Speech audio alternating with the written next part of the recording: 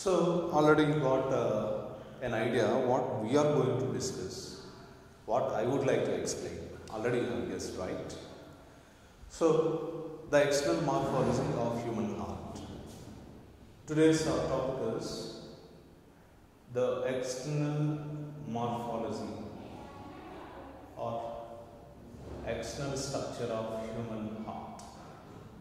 By the way, heart is located at the left thoracic region towards left lung at a particular point called mediastinum at cardiac notch. At cardiac notch, the heart is located. Heart generally looks like this. Heart is quite different, which means functionally it is different.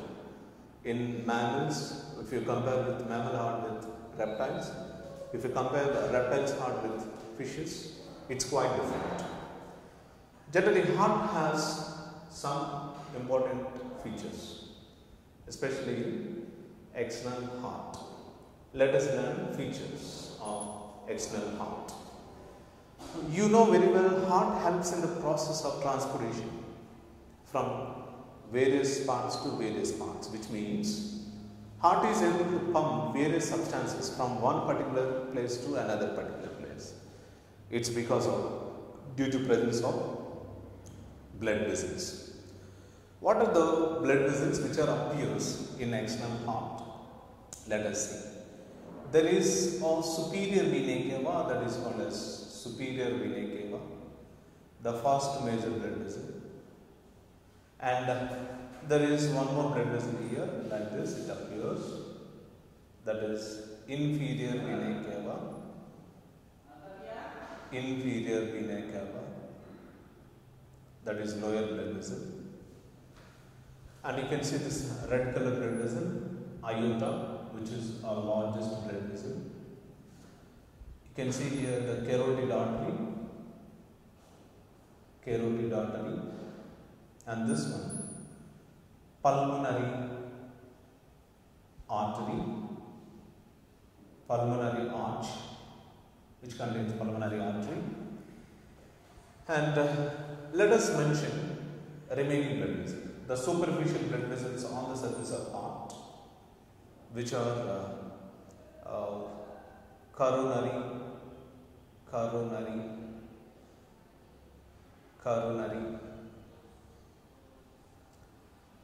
arteries, and the red color blood vessels, coronary veins. And let us see the chambers of heart. Here there is right side. If you stand like this, this is right side and this is left side. This is right side and this is left side. So what I mean, on the right side, right auricle will be there. On the right side, you can see the right auricle. On the left side, you can see here exactly, left auricle will be there. Left auricle has a major blood vessel called pulmonary veins. Pulmonary veins are opened into left auricle. On the left side only, left ventricle is present. Left ventricle is present. Below the left auricle, left ventricle is present. Now here, below the right auricle, right ventricle is present. Right ventricle is present. So this is the systematic position of external heart, external features of human heart. The size of human heart is about one fist. Your one fist, that is your size of heart.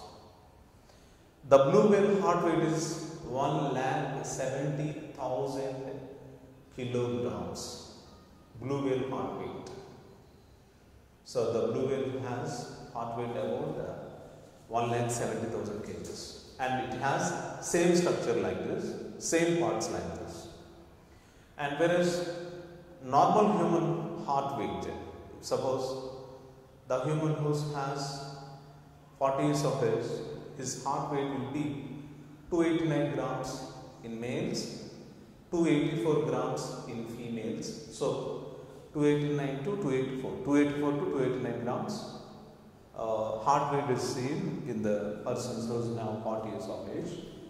And whereas if you see the heart rate in grandfather, grandmother or older peoples, those who has 61 to 71 years of age, they will have 380 grams to 389 grams of heat. So the heart rate is completely different based upon the age. Continuously the heart grows from the childhood to up to 61 to 71 years of age. And if you see the functions of these blood vessels and the chambers of the heart is externally protected by a membrane. So what are these membranes called? Externally the heart is get protected by pericardial membranes. Pericardial membranes. So the outermost layer is visceral layers, and a visceral layer and a viscous layer is present, and there is a mucous membrane which gives protection to the outermost surface of the heart. Whereas below the visceral layer you can see the inner membrane which gives protection to the heart. So like this there are some membranes. If you see the transverse section or longitudinal section of the heart, there are some membranes which are inner membranes called inner pericardial membranes, we can call them as. There are three pericardial membranes seen in the heart. About them we are going to see in the coming classes. In the internal structure we are going to see. So here superior vena cava which collects deoxygenated blood from upper parts of the body. Inferior vena cava collects deoxygenated blood from lower parts of the body. Aorta which carries oxygenated blood towards the body organs, and pulmonary veins which receives oxygenated blood from the lungs after purification. And if you see pulmonary arch which carries pulmonary arteries, we can call them as arteries, which carries deoxygenated blood towards the lungs for purification. Anyway, an artery which is a blood vessel which carries the blood away from the heart, a vein which is a blood vessel which receives the blood towards the heart. Whether it is a pulmonary vein, whether it is inferior vena cava or superior vena cava, whatever it is a blood vessel which receives the blood towards the heart. Coronary vein which collects the deoxygenated blood from heart muscles towards the right auricle. Coronary arteries which carries oxygenated blood to the heart muscles. And heart is made up of some special muscles called cardiac muscles.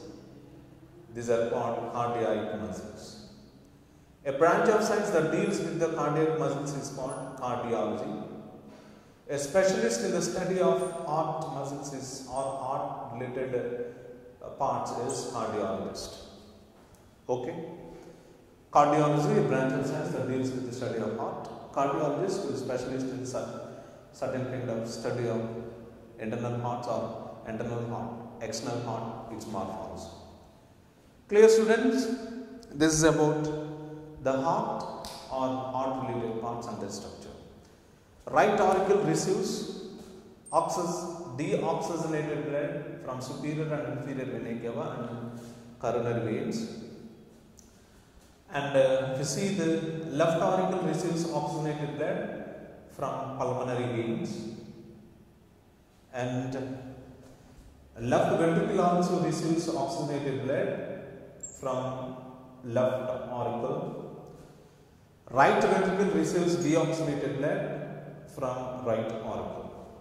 This is the way how all the chambers of the heart generally functioning, and all the blood vessels which are functioning in a proper manner. So the heart weight it's completely different, and it will be vary from person to person. It's based upon the person. So this is about our today's concept called external heart. Students, we'll meet in the next session once again. Until, thank you. Stay tuned. Have a brightful day.